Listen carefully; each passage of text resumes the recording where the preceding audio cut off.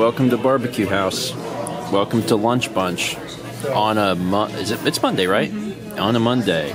It's not actually Lunch Bunch, but Dan, we met up with Dan today, and there's not going to be a Lunch Bunch on Wednesday because probably the roads will be shut down by then. But no one will be open for Lunch Bunch? Yeah, there won't be any place to eat Lunch Bunch. But we're meeting up with Dan today to do a few various things, and we decided to get lunch. Like eat?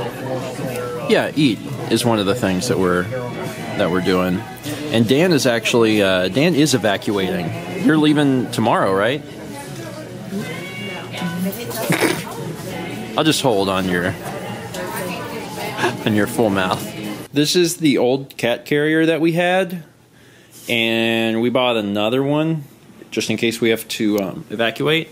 And it's so much bigger and more aptly sized for the cats. I'm wondering how we ever... And it also looks like a coffee table.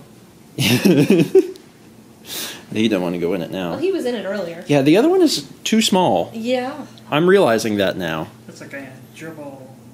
If we had a gerbil cat, it would be different, but yeah. No, thankfully. Taking one in. Yeah, see how much room he has in there? We had to buy another cat carrier because we have two, but one of them is actually Rocco's, and we just held on to it. And whenever Rocco needed to go to the vet, we lent it back to my parents. So in the event that we have to evacuate and all three cats have to come with us, we don't actually have a way to carry them. Now we do. Actually, both our cats fit in that one because they were both in there when I set it up. Well, that's not real convenient for them. It's probably not their favorite thing. Anyway, yeah, Dan's evacuating tomorrow. He's going to be heading down to Florida with his family. Yeah, hopefully it doesn't like whoop down south, which isn't going to happen. Yeah, I think you'll be okay. Because Jacksonville is another city that's like right next to the.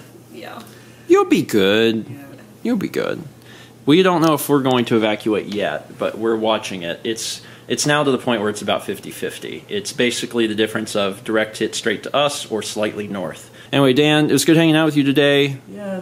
And stay safe. Yeah, have a good drive to Florida and take care of Leia. Lindsay's supposed to come in on Friday.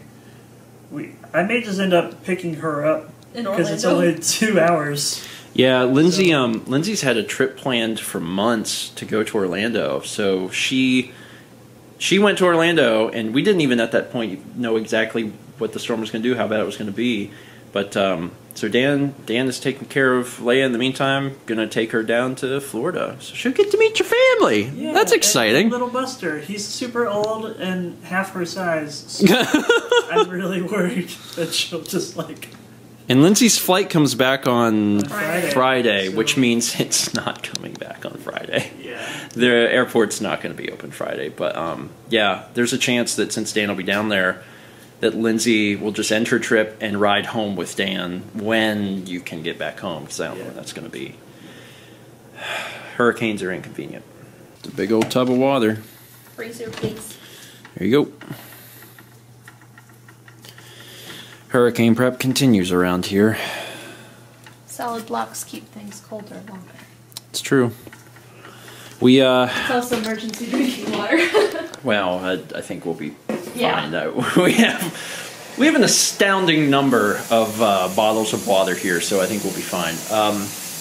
Yeah, it's we still don't know. I mean, we learn more every 6 hours because the meteorologists are going around the clock, figuring stuff out, telling us stuff, which is great.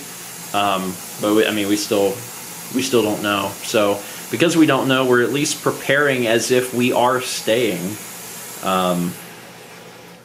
Because we might be staying. We don't know. You know, I think it was yesterday I said it was probably like 50-50 chance. And it's still, like hours later, still kind of the same thing. But we have an evacuation plan in place, so I'm not worried about it. It's, you know, the closer we get to the actual event, the more we know about the actual event, the better informed we can be and make a better informed decision. It's just sucky in the meantime, because it's like, are we staying or are we going? I don't know. The Clash didn't know, and we don't know either. Anyway, I'm gonna end it here. I'm gonna spend the rest of the evening working on a few things. One of the things I've been trying to make sure I finish is get the rest of this week's Stephen Place stuff scheduled. And I know that there will be people that are like, don't worry about that. And I'm like, well, I'm here. You know, if I'm leaving, I'm not leaving until like probably Wednesday morning. So I've still got tomorrow. I've still got all day tomorrow. But I'm trying to, you know, since I'm here and I have power and things are functional, at least making sure that there's content. So there will be Stephen Place stuff this week. That's cool. Vlogs will probably hit a cutoff point if we run out of power, but I mean, we'll do what we can. As long as I have like cellular service, I'll update people on Twitter. That seems to be my go-to for that sort of thing. But yeah, we'll know more tomorrow. We'll know more tomorrow. I know you're ready to learn something. I'd like to know. Not convenient. Not at all. That's it for today. Thank you so much for watching. And as always, let's meet back tomorrow, shall we?